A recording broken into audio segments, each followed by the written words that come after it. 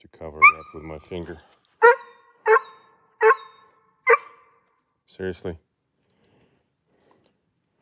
They're going 90 yards. Oh my gosh. All right.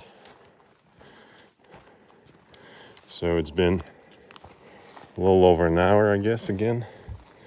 And the dogs started going up. The trail is down below, but I'm not showing it to you because maybe you saw it by now. Because I don't want you to recognize the place I'm hunting in. Because I was told that's not what real bear hunters do. So, don't read no names of creeks and hollers and whatnot. Just watch the dogs and see what happens. Well, maybe nothing will happen because Bucha is coming back. Oh no, she's not coming back. Or maybe she is coming back.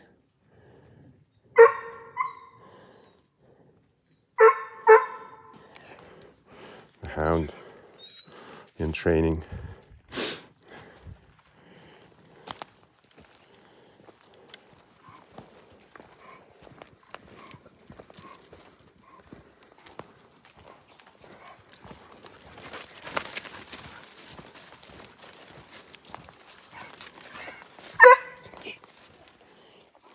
Just to update on what's going on. So where Bucha and Sever went up, Bucha, they both lost the track, if there was a track. Man, I keep showing you. I need to do something about this. But anyways, then Sever came back and kind of hung around here, and then found where the track was going out and followed it. And followed it till he got there, and now he's showing treed. But again, I don't hear, it's too far to hear him barking. And as always, I didn't tighten the collar enough for the bark detect to work. So we're going to go back a little bit, try to get a little closer to him. Maybe we can hear it. Let's see. So, Sever is barking up there. Again, the downside of that thick fur is, hey, the downside is that I really need to tighten those collars for the bark detect to work. And he's barking good. We can hear it, barely hear it so far, but he's right above us. I'm not showing you our location because it will disclose the name of the trail we're on. And as I said before, certain people will be mad at me. So anyway, so now we need to decide whether we're going to go up and look at that bear or call the dog off and go home. What do you think?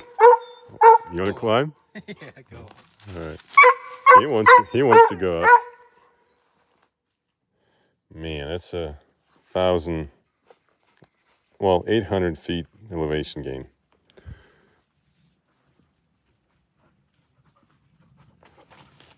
It's weird because I can hear it, but she's also looking that way. But I think it's the echo that bounces off that side of the mountain.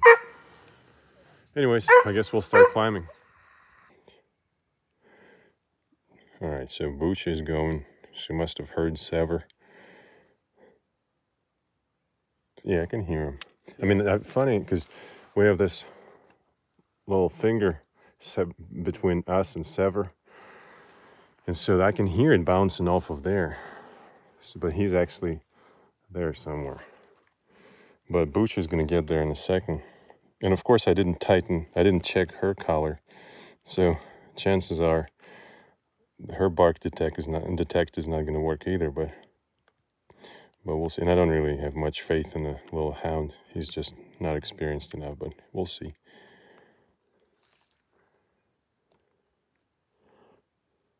All right. Bucha is almost there. If it wasn't for those scratches on the screen, you'd be able to see a lot better. I don't know who that was. I think it was, oh, that's Bucha, isn't it? So Bucha confirming that it is a bear, because Yeah, it's Bucha. All right, let's do it. It's less than 500 yards, no big deal. Whew. Plenty of time. It's 399 yards. So you may have read online on Facebook and whatnot in the comments on my page, a lot of people say, oh, don't go with Alex. He's got long legs. He's gonna walk you down to the ground.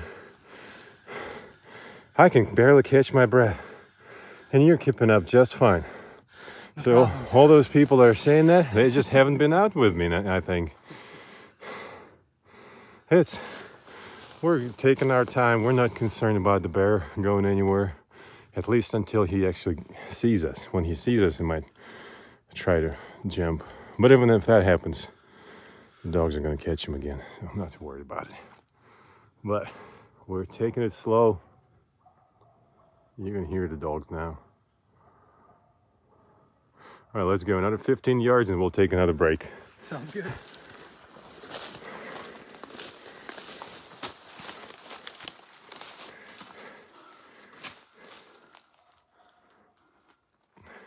About 300 yards left.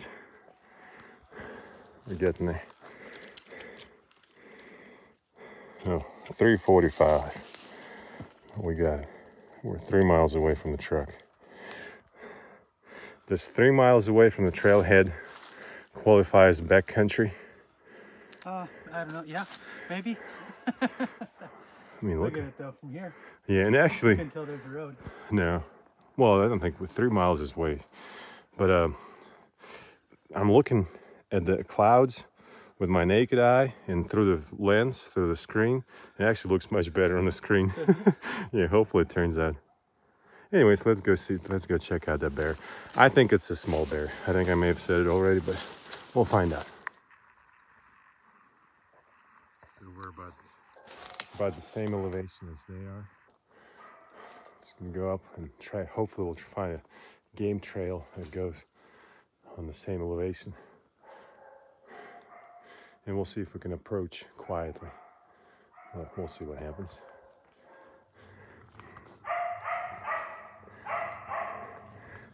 I got up to the game trail so we can walk quieter.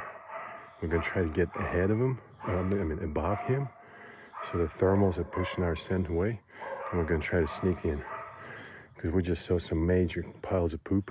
It could be the big one that lives up here, or a big one. We're about to find out. I can see him. Come up here. Oh yeah, I see him.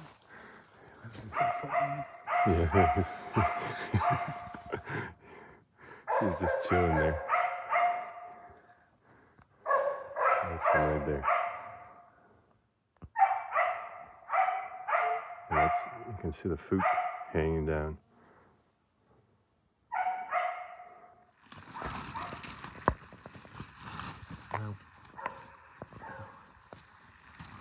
Yeah, that bear is comfortable. He's not going anywhere, I don't think.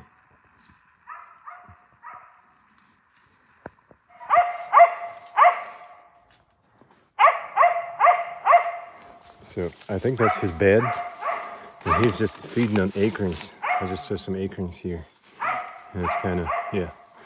And then, so what happened was, just like I thought, he came down just before daylight, or right at first light, got a drink from that creek, cooled down, and came back up. And as we crossed his scent, the dogs picked it up. Now, Bucha is what you consider hot-nosed. She tends to stay closer to me. Sever is clearly didn't mind taking that trail. It could have been more than an hour old, but he still made it all the way up.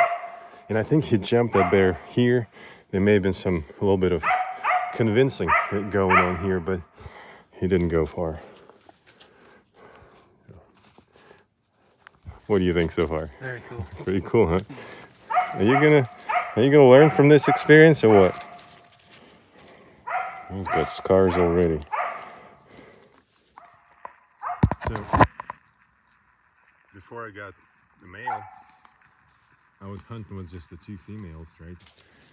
And I was so so happy with the way they were hunting. Their results were getting. I used to say, whenever we have puppies, if those puppies work half as good as that Bucha that's barking right now, I'd be happy. I mean, because they're just, I love it. Well, and now look at Sever, the sire of those pups. Did it by himself. Less experienced, much younger. Still did it. So what do you think? It's awesome. Yeah. No, but like, could you tell if it's a male or female? I can't tell. Yeah, it's hard to tell. Plus, Face looks a little bald. It's interesting. well, he probably still has his summer coat. Summer coat, yeah. Hopefully, I mean, and we're in the mange country too, so it might have mange, may have had mange. No way to tell. Looks healthy though. Yeah, it looks healthy right now, yeah. But legal, not like this. This was a kill season. Would you decide to take it? Be honest now. If I could tree him like this, Yeah. I'd probably pass. Okay. Now, like at this stage in my career, I would definitely pass. And in fact, if someone was with me, I would try to talk them out of it. But in the beginning, man, that bear would have been in the pack. But hopefully, the next thing I need to learn how to tell if it's a male or female, and I'm not good at that. But sometimes you can, it's easy. But when you see their, you know what. But anyhow, so that's Bucha and Sever down there barking. Sever treating by himself. I'm happy. We will probably tree another one on the way back to the truck. That's the little hound. He's still young. He'll learn. That's the cool thing about this. Like in this situation, if you wanted to pass on this, it's a lot easier than if you were sitting in a tree stand waiting on one and true. The one you might see the entire year, you know? Yep. Well, you're talking about tree stand here in Virginia where we cannot bait. Trying to get lucky, you know? Yeah, because on the bait side, that's obviously even better. You can pick and choose, but here. Anyways, so the plott did all right. He stuck with Bucha. He even barked a couple times, so that's all I'm gonna ask from him. Yeah. We did good though. We climbed up. We didn't die. We didn't die. That's the bear. He looks pretty healthy. Not big. There's the hound. Are you barking at a bear, or you're barking just because you decided to bark?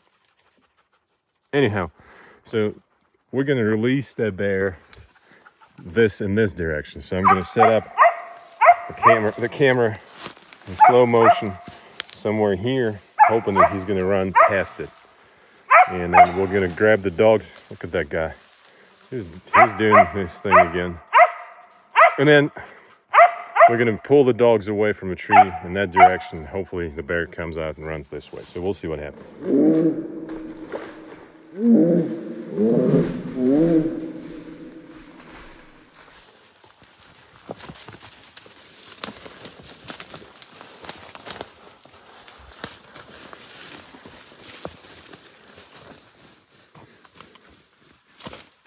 It's not bad, is it? A little steep.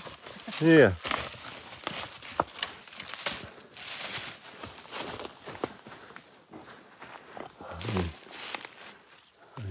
Some places it gets even worse, but this is unusually, today was a little more challenging than typically, especially in this area where it's not that crazy. No real serious rock walls like in southern West Virginia, cold country, but still a little challenging.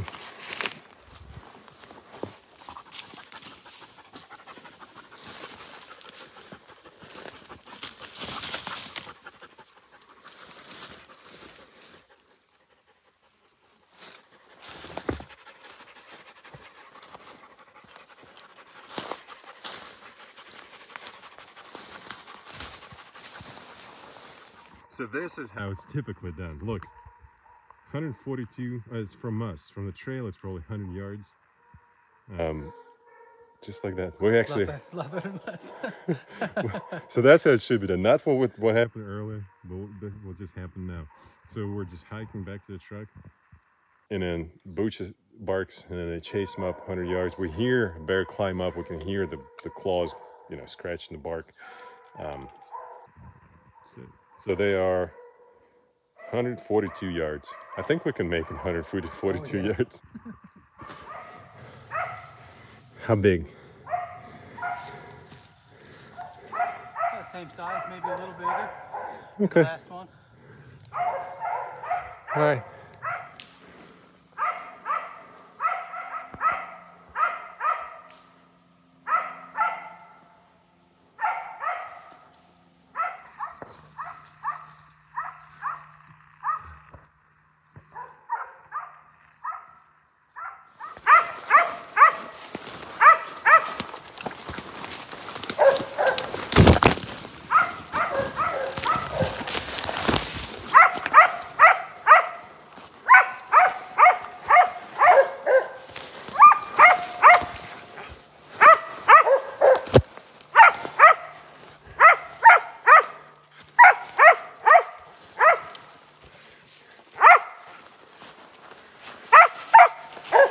That's Bucha and Sever.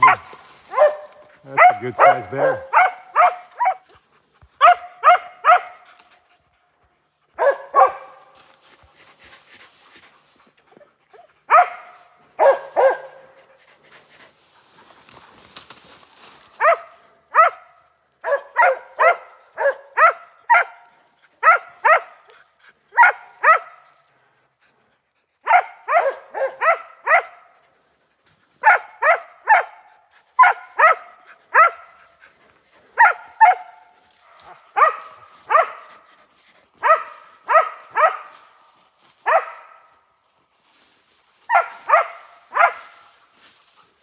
And the reason Sever doesn't bark as much because he's breaking branches.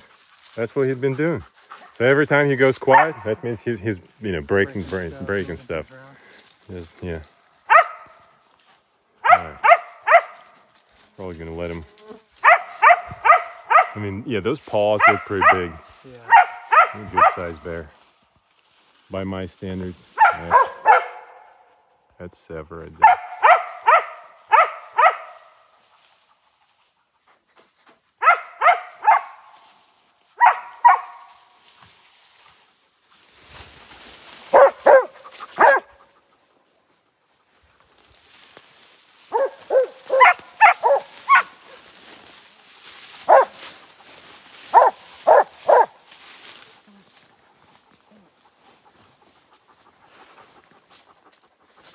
He's not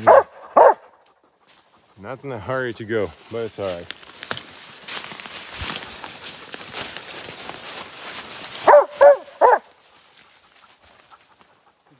Oh yeah. All right, hold him.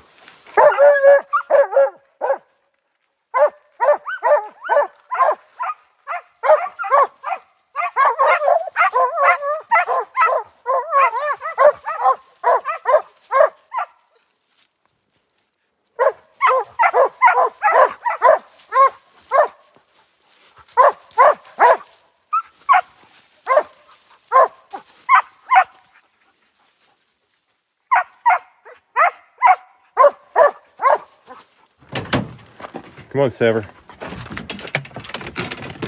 Yeah, you go in there. Why don't you go in there? Yep. Now, this little guy, can you catch him? Because he doesn't like going in. Because up until recently, he'd been throwing up in the kennel, in the box. And so he doesn't really like riding in the box. So when I try to put him inside, he tries to run away from me. But not this time. Hey now, you behave. All right, so let's see what we did. You and I went almost 9.8. Nice. Say 10 miles. And the dogs did about 15 miles. They didn't really run too much, which is, you know, it's kind of a good thing because some Laika hunters want their dogs to range out left and right looking for game. And I'm like, I just want you to stay on a trail or on the ridgetop, wherever we're walking. And if there's a bear, then conserve all that energy. when you find a bear, put all that energy into that bear and trim 100 yards instead of wasting their energy going left and right. Like, I take it up on myself to take the dogs to where bear might be. And it's working out for us. So, awesome. Tell me in a Awesome couple words. experience. Do you enjoy it? Yeah, I enjoyed it. That's good. Will you do it again? Oh yeah, Oh, yeah. of course. We'll try I to do might it have again. to consider Laikas. Yeah, I know. And so should you. Consider getting the Laika. Like that. Oh, and all the puppies come with a sticker too. Free sticker. Okay, bye.